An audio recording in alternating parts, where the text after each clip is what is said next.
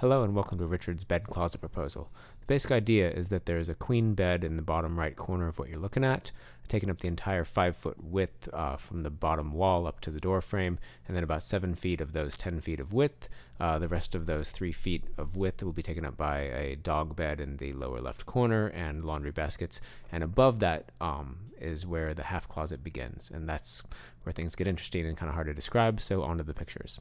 So this render moves a little faster than I'd like. We'll just try to keep up. So we walk through the door, look ahead. There's triple hanging from top to bottom. There's 2 compartments of single hanging. We go under the bed. We look over here. That's looking into the bathroom, looking at this little shoe cabinet on the right. A little closer look at this hanging. We got drawers and shelves over there for miscellaneous things.